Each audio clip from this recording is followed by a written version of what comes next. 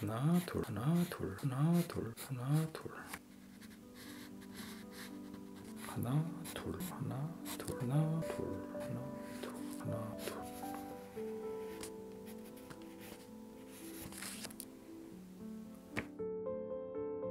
오늘은 손을 한번 그려볼게요.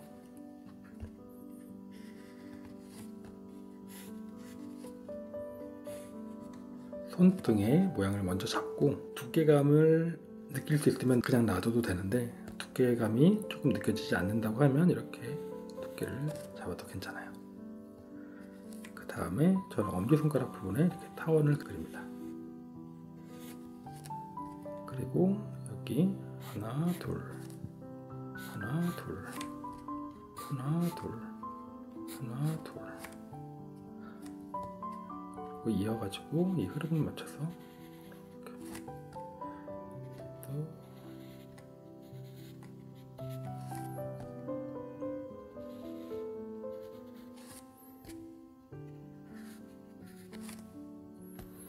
그 다음에 손가락들이 이어지는 부분이 여기가 살짝 이렇게 개구리 갈퀴처럼 생겼어요.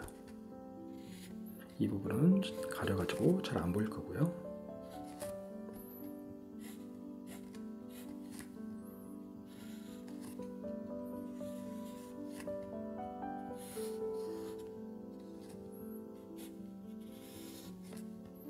이 부분에 뼈가 살짝 튀어나왔죠. 그리고 엄지손가락은 조금 어렵네요. 왜냐면 이게 앞쪽을 향하고 있어가지고.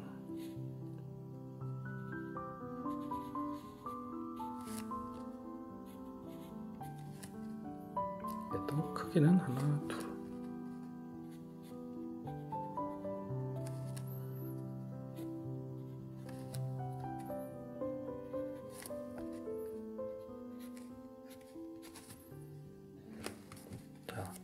핸드폰이 이렇게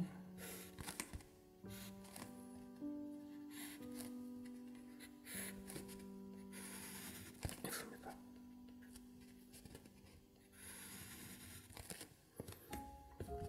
자, 이쪽 손은 어떻게 그리냐면 이 라인을 찾는 거예요. 그 라인이 제가 봤을 때는 이렇게 있을 것 같아요. 저 뒤편에 있는 거겠죠. 그리고 엄지손가락을 할 때는 커다란 동그라미 하나 그리고 여기서 하나 둘. 핸드폰을 잡고 있어야 되니까 얘를 조금 더 갖고 올게요. 하나 둘.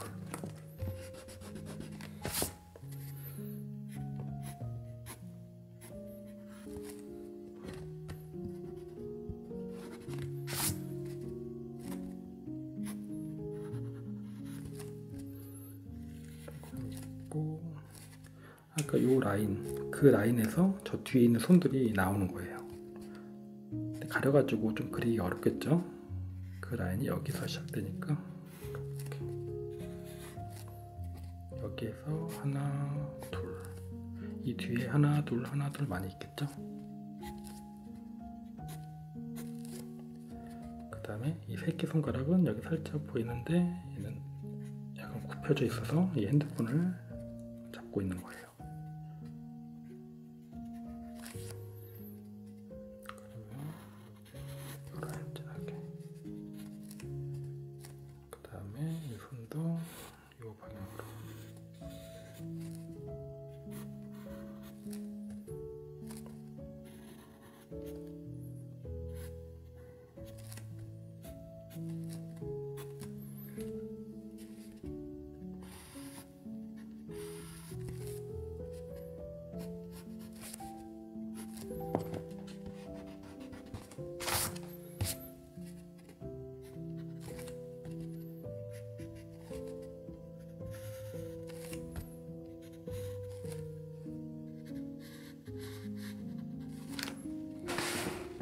여기까지 그렸으면 더 손을 묘사를 해도 좋은데 저는 그냥 한 이 정도에서 마무리를 하는 편입니다.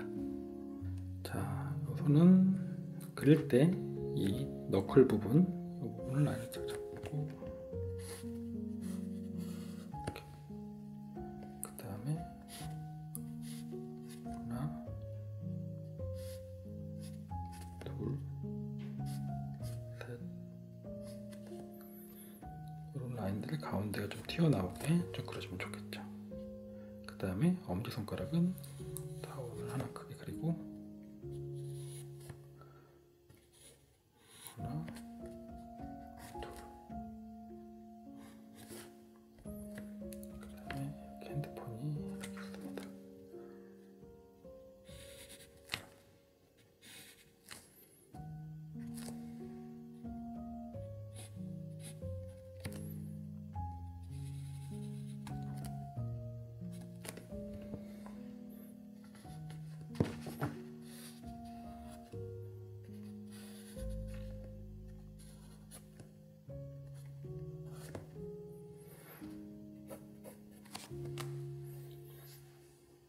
저쪽 손을 그려야 되는데 손가락이 많이 보이니까 조금 그리기 어렵겠죠.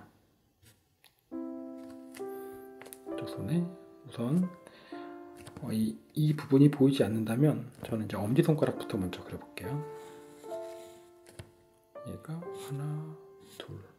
하나 둘인데 앞쪽으로 향하는 하나 둘이에요.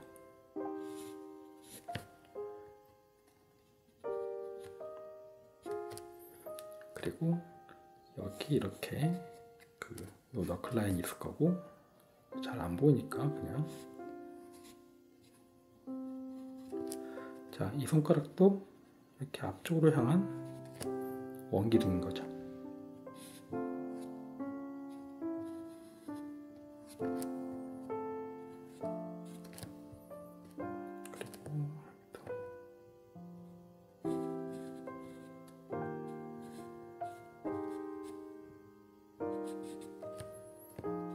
그리고 새끼손가락은 다른 손가락은 다 정방향으로 접혀서 이 뒷부분을 그리기 어려운데 새끼손가락은 약간 옆면으로 움직였죠.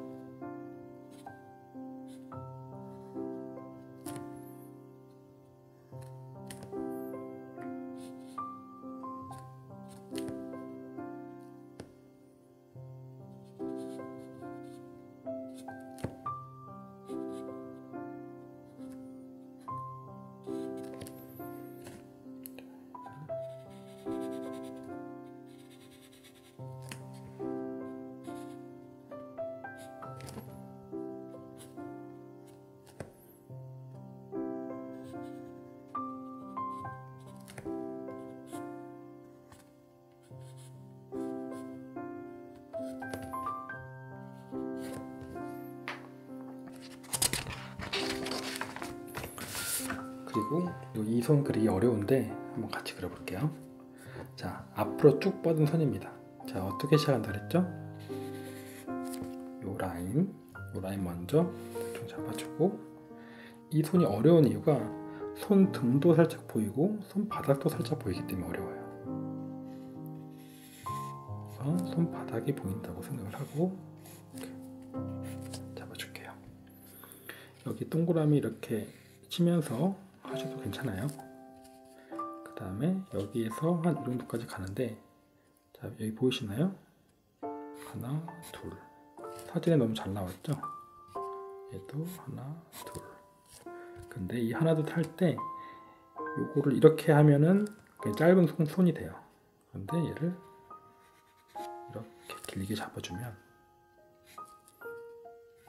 얘는 앞쪽을 향한 손가락이 됩니다. 얘도 여기서 하나, 둘, 하나, 둘. 근데 얘도 이렇게 그리면 짧은 손가락 이렇게 나눠주면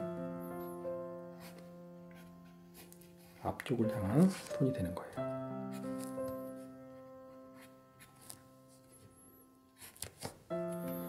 그리고 얘도 지금 잘 모르겠지만 여기서 아주 그 흐름이 약간 있어요.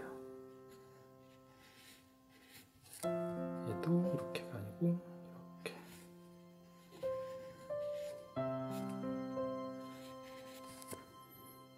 그 다음에 이 새끼손가락, 얘는 시작이 여기서. 그 다음에 새끼손가락은 하나, 둘, 이쯤 되겠다.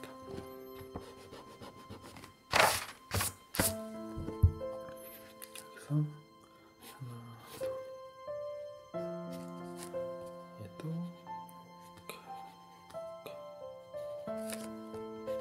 이 손은 이런 선보다는 조금 더 옆모습이 많이 보이겠죠. 그 다음에 엄지손가락을 그릴 때는 다운 하나 그리고 여기에서 쭉 이어주고,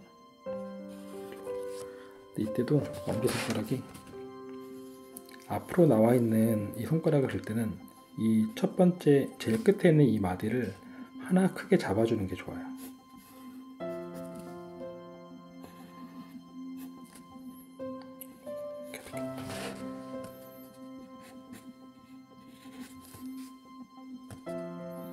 여기 막 접힌 주름들이 있는데 저는 다 그런 주름들을 그리진 않습니다.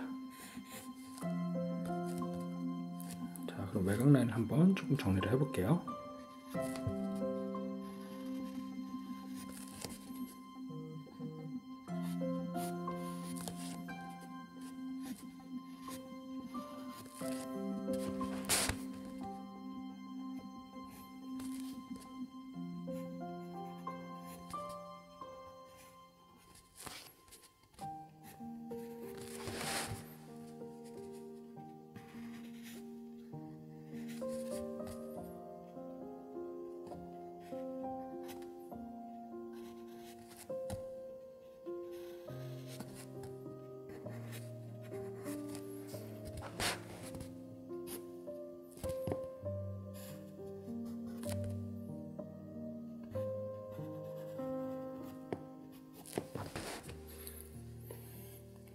이렇게 그린 다음에 지금 손바닥이 보이는데 손등이 살짝 보인다 그랬잖아요.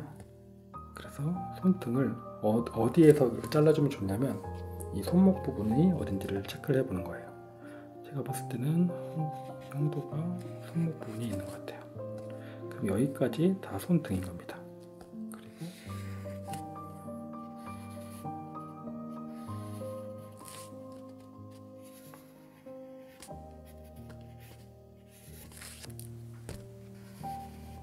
이렇게 손을 마저 그려주면 됩니다. 자, 그러면 오늘은 오랜만에 손 그리는 거 여기까지 해볼게요. 안녕.